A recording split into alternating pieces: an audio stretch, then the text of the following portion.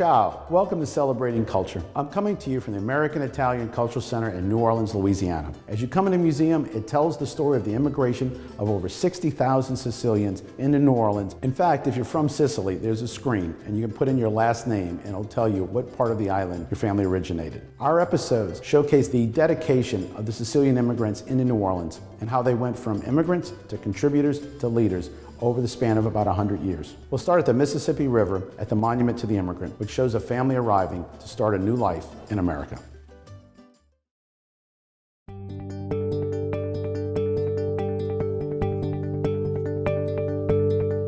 Hi, welcome to Celebrating Culture.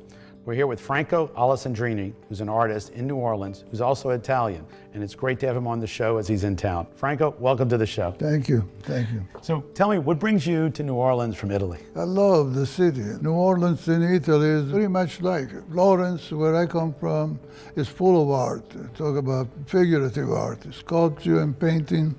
In New Orleans also is a lot of art, a lot of artists, a lot of writers, and mostly music. The art of music and the art of painting, I think, is a wonderful combination. You've got two great sculptures here in New Orleans, the Monument to the Immigrant and the Monument to the Pope. The Monument to the Immigrant is iconic. It's on the waterfront. How did you envision that? That was a commission from the Italian community. So when I got this commission, I started trying to figure out how to express the feeling of immigration in New Orleans. And I started reading and looking pictures and so on. I realized that the best thing for me to do was just to recreate one photograph of those people stepping down from the ship and let them tell you the story, tell you how they felt and the way you feel. The hope, the fears. When you look at them, you can possibly try to figure out what they felt. Then you've done another one since, the Pope. Yeah, the Pope was a wonderful experience. Mr. Frank Mazzelli commissioned me to do the Pope. Then while I was doing the Pope, there was the possibility for the Pope to bless the statue, and he did. You know, we went to St. Peter's Square, yes.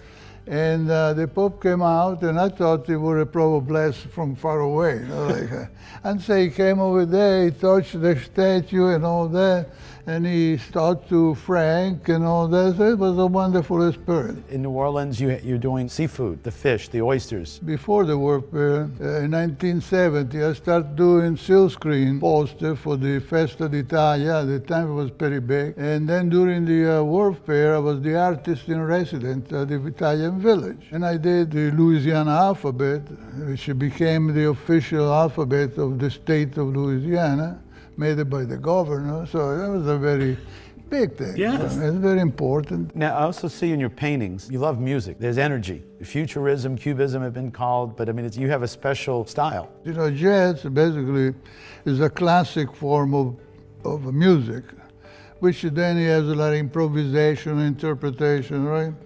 And my painting is the same thing. It's basically it's a very classic thing, but there is a lot of improvisation, try to recreate it like the music, the sound, try to recreate the emotion and the feeling of the musician. So this is a combination of things. Then the people can call them, you know, futurism, whatever you want to call it, it's okay.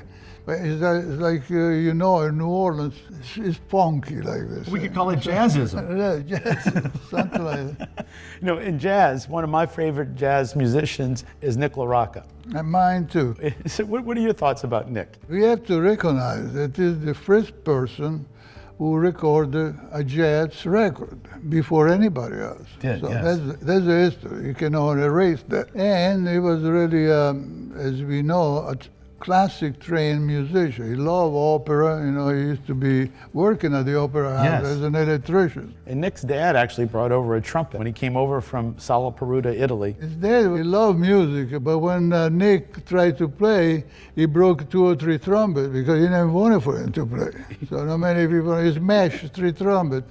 And he, you know, trumpet, he paid with his own money, but he was working hard, tried to buy a trumpet, and his father hated the fact that he wanted to become a musician because it's not really, you don't make any money. You know, you waste your time, go to work. And this is what happened.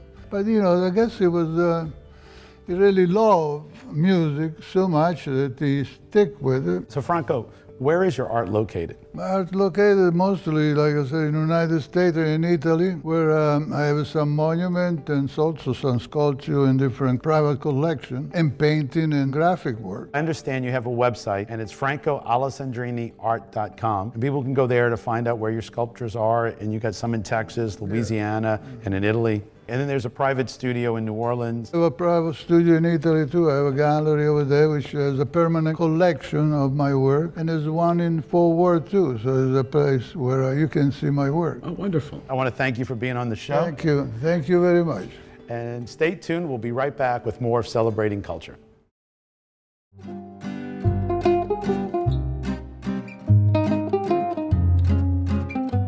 Welcome to Celebrating Culture. This episode is in Little Palermo at the Hotel Richelieu with Carol Campo and Jerry Sinner. Carol, Jerry, welcome to the show. Thank you. Thank you. Glad to be here. Thank you. Well, the Richelieu Hotel has 90 rooms. We have a little cafe which serves breakfast and lunch, and a bar that's open mostly till midnight, sometimes later when there's a big crowd. A lot of locals come here still to dine and have a cocktail. It's a really nice end of the French Quarter. It's quiet, just has a lot of character. Who stayed here? We've had Ray Charles, we've had Paul McCartney stayed here for a long time, twice for a very long time. They would lay out by the pool, nobody would bother them. I didn't even know they were here because my dad wouldn't tell me because he said I would blab to all of his friends. Of course. And then he wouldn't have any peace. This end of the quarter was very quiet and gave them their privacy. And it was an unknown, I guess, common knowledge that a lot of stars would stay here and nobody would bother them. So, people were used to seeing stars around, hanging around, a lot of the music industry, a lot of the movie industry. Well, Brad Pitt and Angelina Jolie's house backs up to our parking lot. So they would come in, they would stroll through the lobby every now and then. Actually, Brad Pitt wanted my dad to put a gate so that he could get from his house into our parking lot, kind of like a little back entrance to escape the paparazzi. Before, there was a hotel, it was a macaroni factory. The macaroni factory, which is now the biggest part of Le Richelieu, was formed in 1902, and it ran until 1939 when the Cusimanas sold it to a furniture company, which the furniture company later turned into a mattress factory. And then in 1963, Sam Rosselli bought it and turned it into a hotel. It was the largest macaroni factory in the U.S. Big Udo family here. They started the Progresso label.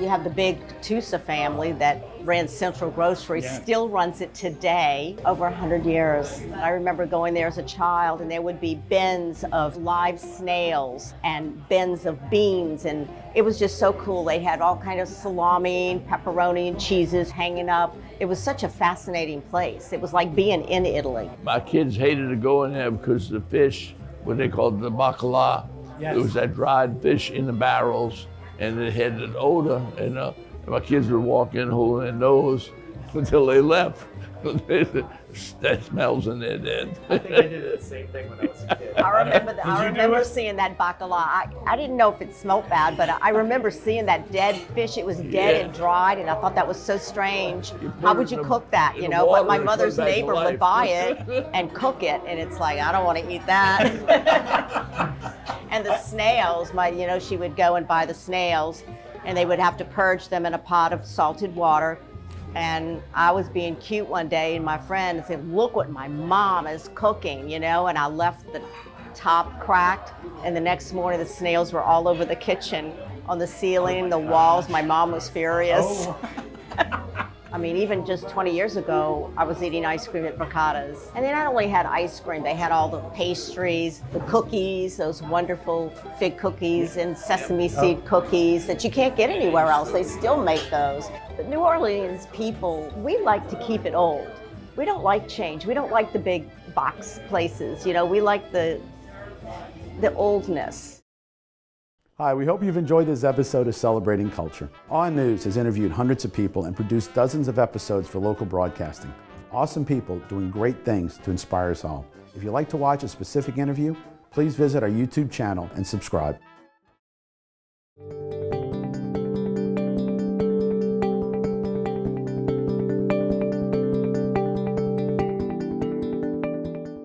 Hi, welcome back to Celebrating Culture. We're here today with John Viola at the Italian Piazza in New Orleans. The fountain is shaped like the map of Italy. Actually, it even includes Sicily, and it's a great way to talk about the history of unification of Italy. John, welcome to the show. Good to be here. Now, you've had a phenomenal career promoting Italian culture. What are the highlights of that? I am I think the last professional Italian American. I've been in every organization around the country, from the Italian American Sports Hall of Fame in Chicago to the Italian American Cultural Institute in DC, and then 6 years as the president and COO of the National Italian American Foundation in Washington. And today I'm running an institution called the Italian American Experience. We're going to talk about Garibaldi, who must be the great Grand Marshal of all of Italy, right? Basically, yeah, I think that's how they hold him. Garibaldi had fought his way through so many liberation wars throughout South America and obviously in Italy. And in 1848, at the beginning of the European rebellions, Garibaldi is in Rome for the short-lived Roman Republic, and this idea of unifying Italy from the ancient capital and bringing liberal democratic values to New Italy. And obviously he loses that war and ends up fleeing and comes to the United States for a while and lives in my hometown in New York on Staten Island. When Garibaldi is finally able to come back to Italy as Italy begins to ferment towards unification, he leaves from Genova with a few volunteers, makes his way down eventually to Marsala, Sicily on the west coast, and leads his what would become 1,000 volunteers, his famous red shirts, which I see you dressed the part today. Yeah. And he leads them all the way through Sicily and up through the tip of the boot in Calabria and eventually to Naples to become the dictator of the Kingdom of Two Sicilies, and eventually hand it to the Piedmontese army that's fighting in the north to unify the two halves of the peninsula for the first time since Roman times. Everywhere he went, everywhere he spoke, he was seen as this great fighter for liberty and human rights. You know, there's a cookie named after him in England. I mean, he was a celebrity there, he was a celebrity in the United States. And I think Lincoln, seeing this unfortunate march towards war and secession, decides it would be a great coup both militarily and from a PR sense to have Garibaldi come and lead his troops. And so he actually sends him an offer letter. So the war in America had started around May of 1861. By September of 1861, and Lincoln really doesn't have the right general yet either. Yeah. He gets word to Garibaldi, I want you to come lead the army. Yeah, it's pretty amazing to think that we have such a history of military leadership in this country. All of these great soldiers from West Point, and obviously many of them are fighting for the South because they're from here. And so I think it's Lincoln's attempt to really shift the paradigm, and he goes overseas and goes to Garibaldi. And Garibaldi essentially receives this letter with a real offer for a commission as a major general. Because he's in such high demand, he really takes his time and sort of sends back a very loaded answer. He sends back an answer set with conditions, one of which is he needs the full command of the Union forces. Garibaldi always had his own way of fighting and never liked to answer to another leader. And if he's going to do that, he's going to be the leader of the full force, and it's going to be a war declared for the abolishment of slavery, which it hasn't been at that point. Now, Lincoln had been very clear in March when he took office that he was not going to abolish slavery, that the Constitution didn't allow him. Yeah. And he was actually, in the early stages, they were returning captured slaves to the Southerners who had captured them from. Yeah, I mean, people oftentimes boil down the Civil War into this very oversimplified idea of freedom versus slavery. It really wasn't. Abolition was a popular movement in the Union in the years prior to secession, but it was in no way a declared objective of the war in the early stages. And Garibaldi makes that compact, that condition, part of what would bring him over here, and of course Lincoln can't meet it at that point, and so he ends up staying in Italy. About a year goes by, and then Lincoln issues the Emancipation Proclamation, and that does change the scope of the war. Sure does. So we don't know if Garibaldi planted that seed, but it is about a year in advance that he's talking about it before Lincoln figures out how to make slavery and the end of slavery part of the war. It's always fascinating for me to think because, you know, our community here, in the 20 millions of us that are here now, really draw our ancestry to the years after the Civil War, when Italy sees this great migration out of the South primarily. So I often feel like we don't necessarily have a sense of historical attachment to the Revolution and the founding and the Civil War, but in fact, if you really do dig down, at the core of so many of our values is Mazzini's idea of all men being created equal, Garibaldi's insistence that this is a fight for freedom and equality. They are Italian, the best of Italian ideas. They are. Italians have contributed greatly to American philosophy and politics. He was talking about Philip Mazzei, who wrote to Thomas Jefferson and said, all men are created equal. In fact, John F. Kennedy confirmed this when he wrote a book, A Nation of Immigrants. At the same time, a gentleman named Gaetano Filangieri was writing to Benjamin Franklin, and he said America should be a country of free trade, freedom of speech, and freedom of religion. Garibaldi does actually help to use his popular image to muster a troop in New York called the Garibaldi Guard. Yes. A gentleman named Wheat is fighting under Garibaldi. Yeah, one of my favorite characters in this whole Italian-American He's history. from New Orleans. Yeah, a New Orleanian, freedom fighter, kind of maverick, goes over and fights with Garibaldi in Italy and becomes very friendly with Garibaldi. And as the war starts to develop here and there's this growing sense that the U.S. is going to be fighting a civil war, he's called back and makes a deal with Garibaldi basically and says, look, I need to muster troops. Can you send me some volunteers? And you know, Wheat comes back and puts together this troop. It's the 10th Louisiana Infantry and then eventually the 6th Louisiana Regiment, which becomes, at first, it's actually declared the Garibaldi Guard. So in New York, you've got 39th New York mustering as the Garibaldi Guard, and here you have the 10th Louisiana. And these Bourbon troops are aware of Garibaldi as an enemy. So they actually declared, no, we don't want to be the Garibaldi Guard. So they called them the Italian Guard, and eventually they expand into other European nationals living in New Orleans who are allowed, because they're foreign nationals, to defend the city but not necessarily engage. So they create this larger European brigade, Spaniards and French and Irish and Italian. Wheat's Tigers become Lee's Tigers, become the LSU Tigers. Yeah, it's a crazy part of the history of this city, and I mean, LSU, what an institution here in Louisiana and in the country, and I don't think people realize that little tie that we have to our Southern Italian history. And oddly enough, Nick LaRocca of Sala Peruta wrote the Tiger Fight song in 1917, Tiger Rag. LSU owes a lot to the Sicilians, I think. They do. Absolutely, they do.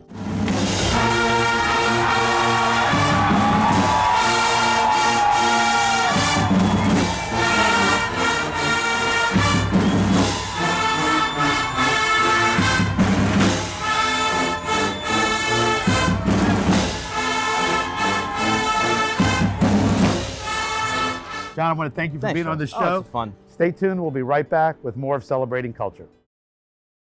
Hi, welcome back to Celebrating Culture. We're here today at Jewel of the South with Nick Dietrich. Nick, welcome to the show. Thank you so much. Pleasure to be here. This is great. The Jewel of the South obviously goes back to the 1860s, and you guys brought it back. Yeah, Joseph Santini, he established the place sometime in the 1850s or 60s. We're not entirely sure of the exact date, but it was a place that was a resplendent example of saloons in New Orleans for at least 20 years. Now, what's special about Santini? Well, Santini was a very enterprising and creative restaurateur. He was a manager of the St. Charles Hotel, which at one point was considered to be the most extravagant hotel in the States. And after running that establishment, he then opened up Jewel of the South, very nearby on 158 Gravier. At Jewel of the South, he's most famous to cocktail nerds such as myself for being the first person to take an improved cocktail and squeeze fresh lemon juice into it, thus giving birth to gimlets and sidecars and pretty much any drink you have with citrus. You know, we take that for granted. No one thinks who was the first to do it, but there's actually a book about that. Well, Jerry Thomas wrote the first bartender's manual in 1863. He establishes that Joseph Santini was the inventor of the brandy crusta. So Santini, 1860 is also the Civil War. That's why I believe that the crusta is probably older than the Civil War, just because of embargoes and all of the different things that would have come along with the unrest of that period. The crusta was probably invented prior to that period, and during that time, you know, he continued to run his establishment until the Confederacy abandoned the city and then the Union moved in, and there was a militia called the Italian Brigade that helped to maintain order in the city, and it's probable that Santini was a big factor in that.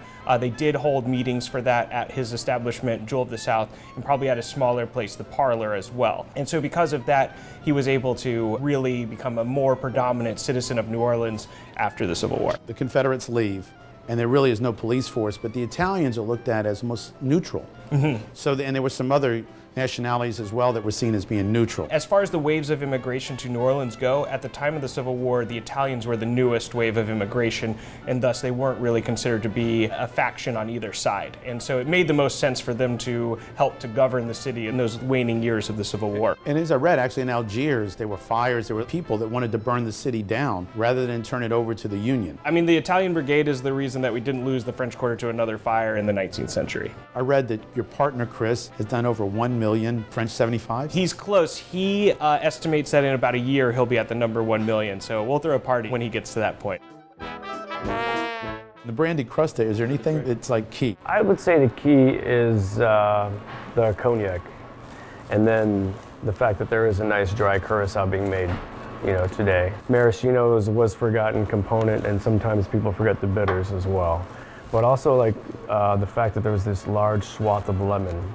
You know, the gratuitous garnishing of this cocktail just gave the, you know, showed the flair that Santini had when he was building this cocktail, which is why we chose 3 different types of sugar here. We have the standing black sugar. There's some pixie dust glitter sugar we like to call unicorn tears, and casting sugar, and regular domino sugar style green. I understand you made a drink for an heir of Santini? We did, yeah. He was here this last week. Great-great-grandson. We got to make the crusta. Right now I'm preparing the glass for the brandy crusta.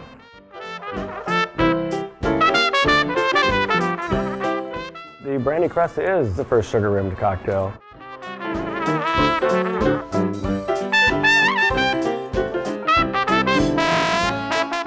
First, we're going to start with some Angostura bitters.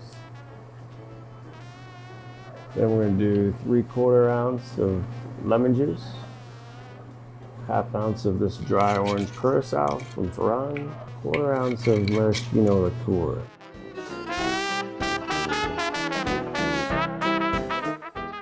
Ounce and 3/4 of the fine cognac. We're using Remy here.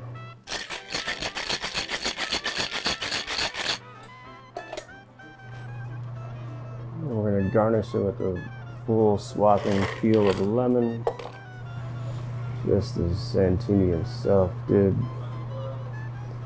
There we are. Brandy crusta. Cheers. To Joseph Santini. Cheers. And to the success of the Jewel of the South. Thank you. I'll toast to that. If someone wants to find you guys, what's your website? Our website is jewelnola.com. We're at 1026 St. Louis Street. I want to thank you for being on the show. Thank you so much for having me. And stay tuned, we'll be right back with more of Celebrating Culture. Celebrating Culture is brought to you by Awe News. Awe News also produces New Orleans Insider Tours, which are 10 self-guided tours of New Orleans and Louisiana. If you want to enjoy oysters raised a new way off bottom, stop by Dickie Brennan's Bourbon House. If you want to enjoy charbroiled oysters, stop by Drago's.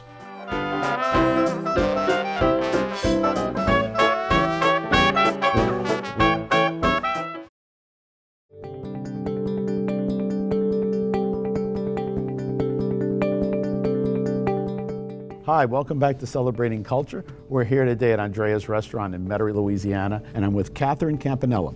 Catherine, welcome to the show. Thank you, Charles. Catherine, you're a great author. You have 7 books, and one of them I fell in love with called Lost, about the Lake Pontchartrain resorts. Right. I don't remember one summer of my entire life before Katrina that we didn't spend some time at a camp on Lake Pontchartrain. Those were the camps out by Haynes Boulevard? Yes, Little Woods and Haynes Boulevard. It was just the best of times. Wonderful. Lost tells the story of how the Usticans, an island just north of Palermo from Sicily, came in and really developed West End in the early 1900s. People like the Tranchinas and the Olivieris. Tell me a little bit about this. That was in the 1800s. First there was a hotel and restaurant. People would go out there, gamble, dance, eat, drink, have a good time. The Lake Pontchartrain gets developed at Spanish Fort, and then the people there are entrepreneurs. They decide to go to West End. The railroad came in, they built the resort. Then the Tranchinas came in and built a restaurant, big beautiful building, and eventually a hotel. At his restaurants, both in Spanish Fort and at West End, they were well known for their great jazz musicians. Armand Piron was the house orchestra for many years at Spanish Fort. Louis Armstrong played out there, and Louis Armstrong in 1928 recorded West End Blues, and it is now known as one of the greatest jazz recordings ever. People don't know that there was a roller coaster out there. Oh, there was a roller coaster that went out into the lake. They had water chutes that you would slide down into the lake, all kind of water wheels. So this place was so happening that the big celebrities like Mark Twain would come down and write about it. It was a destination. If you're in New Orleans, you need to go out to the lakefront. The food was world known. They had an opera house both at West End and Spanish Fort. It's really catered to all classes. There's a resurgence, and we see a lot of great restaurants reopen with Italian influence. Papa Rosselli's, Fontana's, Federico's. And this brings back what we knew in the 60s and 70s and 80s of what may have been the glory days of West End. Today we see that there's still some great restaurants out at West End. There's two Tonys. Catherine, I want to thank you for being on the show. Thank you, Charles. And if you'd like to, I really recommend going to any place to find Catherine's books because they really tell a great part of New Orleans and Metairie history. Stay tuned. We'll be right back with more of Celebrating Culture. Hi, welcome back to Celebrating Culture. We hope you've enjoyed this episode on the Sicilian migration into New Orleans. Sicilians introduced mandarin oranges, lemons, pasta, so much into Louisiana culture. We hope you're motivated to learn more and enjoy the Sicilian influence on Louisiana culture.